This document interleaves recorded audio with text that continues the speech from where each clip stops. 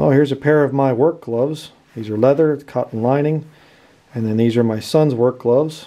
We do a lot of firewood and things like that, so we like to use leather. It's a good type of material for doing firewood. It's not real good if you're going to get it wet, but just using dry firewood and things, leather is really good. Protects your hands from splinters and whatever else. Well, my wife needed a pair, so I bought this pair right here for her.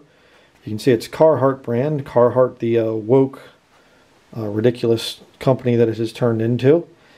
Pros sodomy and all the other stuff right now, but I got this pair here because they look like good leather gloves, right? They look the same, leather.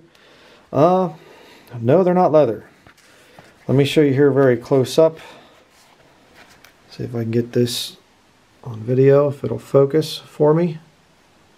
Come on, focus here. Alright. Shell, 60% nylon, 40% waterborne polyurethane. Okay? They're not anywhere even close to being leather. They're completely synthetic, fake leather. And my wife was using these and she said there's something just wrong with them. They don't feel right. Well, that's why they don't feel right. They're not even real leather. And it's interesting because the Bible prophesies that there would come a time when people would be commanded to abstain from meats. Let me show you that. Here we are in 1 Timothy chapter 4, right here, verse 3. Forbidding to marry and commanding to abstain from meats, which God hath created to be received with thanksgiving of them which believe and know the truth. For every creature of God is good, and nothing to be refused if it be received with thanksgiving, for it is sanctified by the word of God in prayer. There's nothing wrong with eating meat, according to the King James Bible.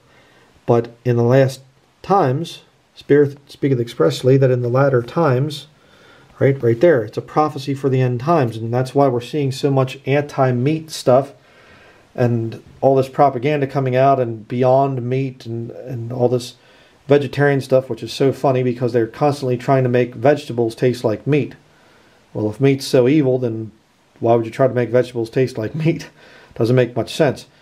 So you have to be very careful. Be careful what kind of meat you buy at the grocery store, but also be careful about a byproduct of meat, which would be a good leather glove, because this brand of Carhartt woke nonsense gloves, that brand is not even leather. They try to make it look like leather. See, if you look back like this, it's pretty much looks like a leather glove, doesn't it? Looks very similar to these other types of leather gloves. This one's a lot more yellow, but very similar right here, kind of a suede type of a glove. But the fact is, it's not even real leather. So be very careful what you buy. Be very careful what you believe. Always go back to the King James Bible as your source of truth.